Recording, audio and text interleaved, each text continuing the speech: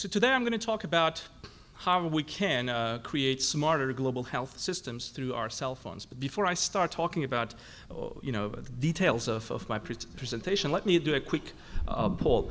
How many of you carry at least one cell phone in your pocket today?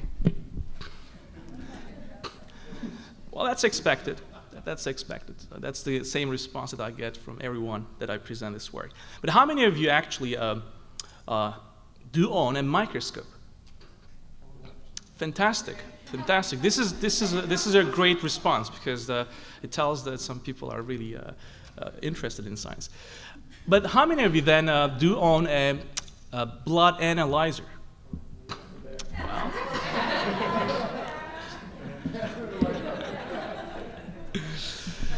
So those who could not raise their hands for the last two questions, don't get upset, because today I'm going to introduce to you a technique and a way to convert your existing cell phones in your pockets into microscopes, into blood analyzers that they could be used for something very useful. And I'll tell you how this could really change our infrastructure for global health, especially in resource-poor countries. So that's the theme of my talk today.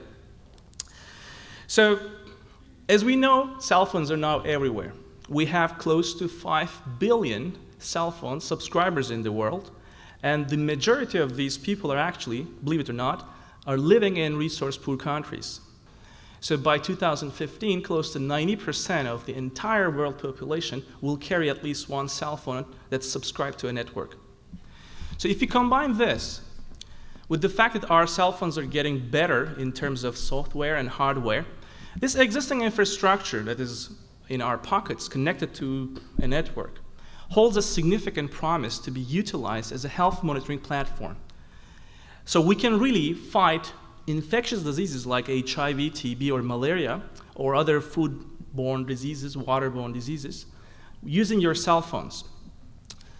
Imagine, for instance, that you had a technology that could convert your cell phone into a microscope, into something that can look at blood cells. Then you can potentially screen malaria.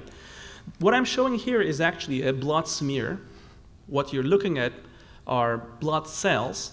And just like using a regular microscope, imagine that you could actually look at these cells using your cell phone or a device that attaches to a cell phone to do microscopy in field settings. I'm talking about in Africa where there's nothing but just a cell phone working. So then you could diagnose malaria and really literally help all these countries that are highlighted with yellow, most of which are living in resource-poor countries.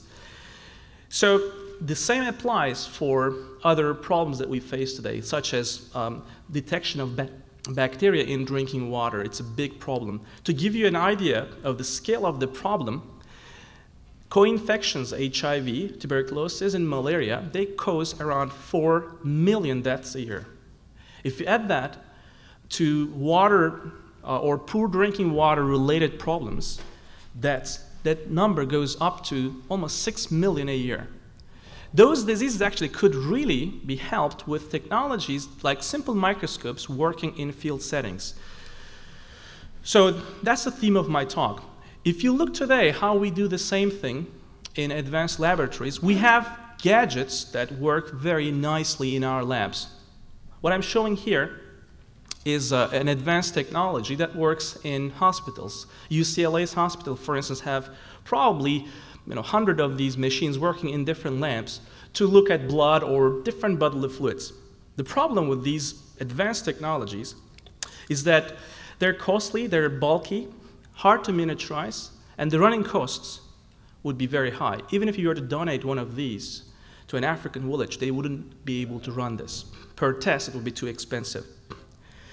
For the same task of looking at cells, of course, for centuries, for more than a century, we've been using conventional microscopes that you see in here.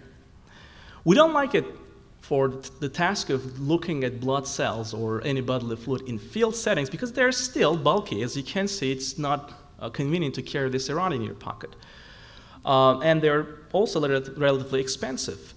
So what I've been doing in my research group at UCLA is finding new ways to do microscopy running on a cell phone, such that we could leverage this enormous volume of cell phones in billions to do something much simpler in terms of microscopy. So what you look at here are some of the prototypes that we have in our lab that can do microscopy with extremely inexpensive, cost-effective, and compact units that can attach to a regular cell phone to convert it into a microscope, or you can imagine for a cell phone that doesn't have a camera unit on it, something that can attach just like a webcam, except now this is a microscope, that can do blood analysis right there with very inexpensive components. The technology behind this is actually our invention. It's called Lucas.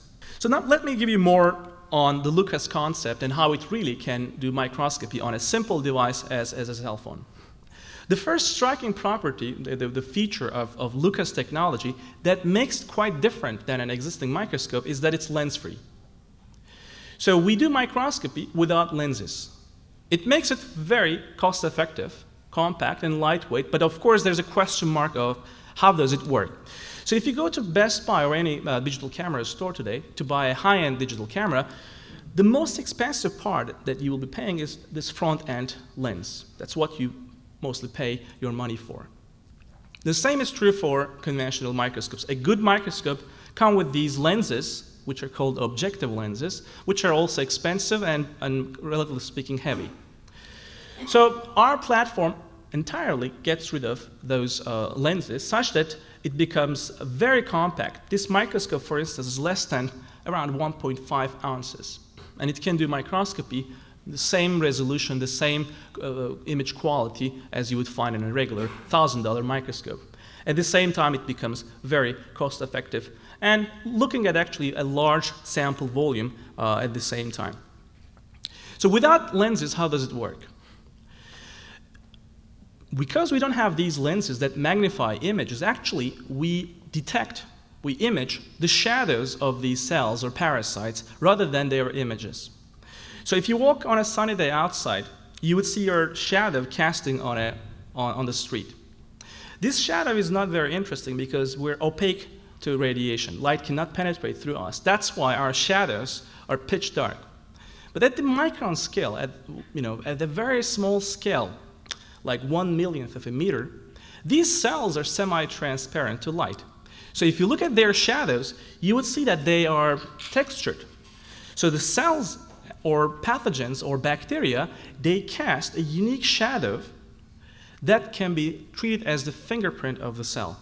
So we image, without the use of any lenses, these shadows and use computer algorithms to reconstruct them, to identify them, and to create images from these patterns as if you're looking through a regular microscope through a bunch of expensive lenses to give you the same image quality.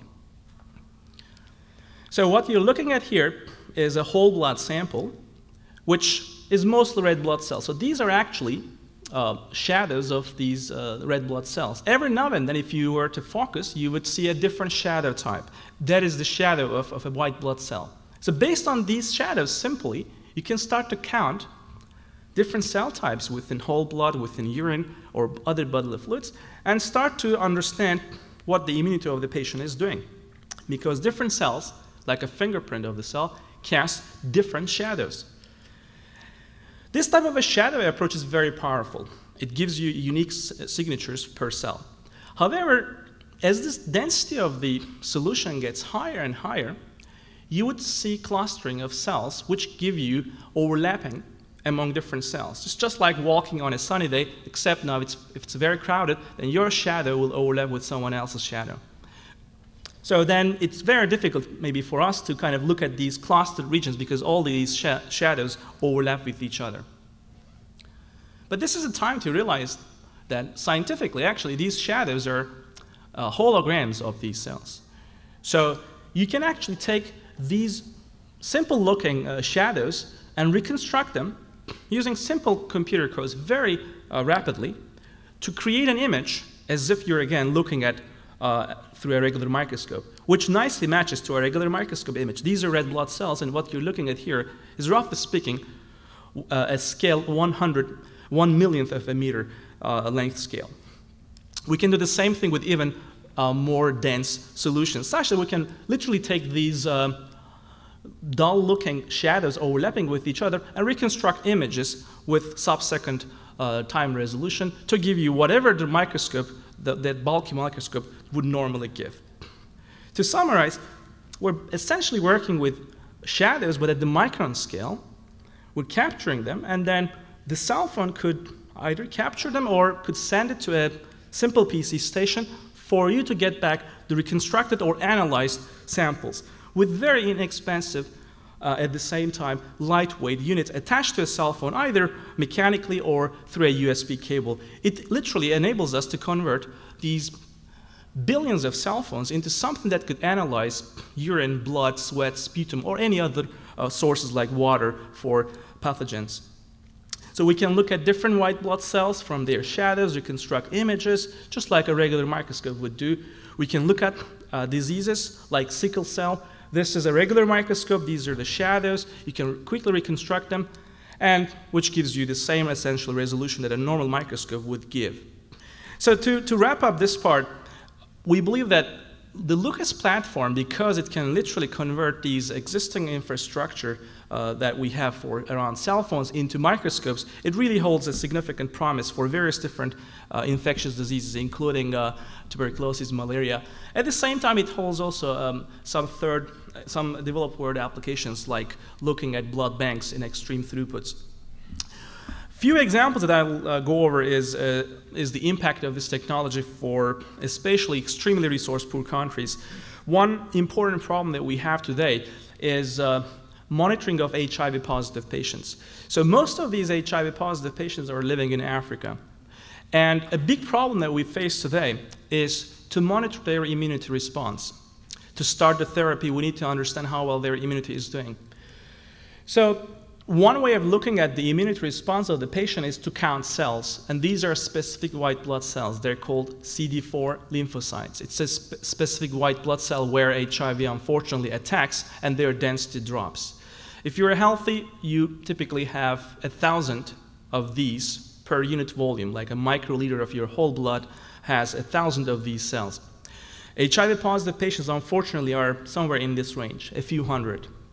And if you're really sick, you're below 100, and that's where a simple flu can kill you. That's why every few months this number should be checked, and once the therapy kicks in, that of course stabilizes it above a few hundred, hopefully. One way of doing this is using a flow cytometer. Again, the running cost of this machine would be at least $5 to $10 range per test, which would not be feasible.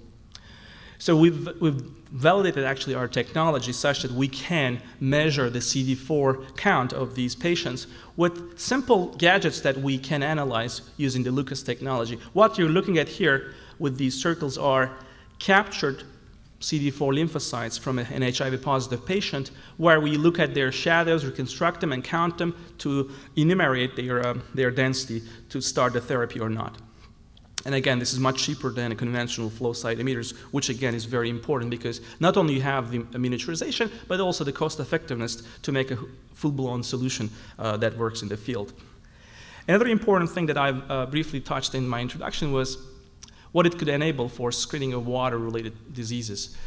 Again, there's close to 2 million deaths a year because of simple diseases like diseases called by Giardia or E. coli or some parvum.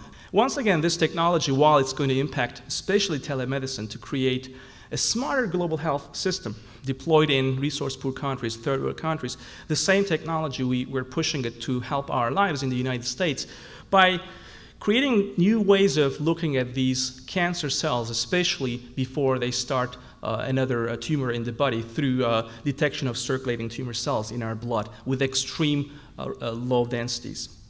So this kind of wraps up my presentation, and I'd like to finally acknowledge all of my students who are behind this work and our funding agencies, which of course we're very grateful. Once again, thank you for this kind invitation, and I'm happy to answer your questions.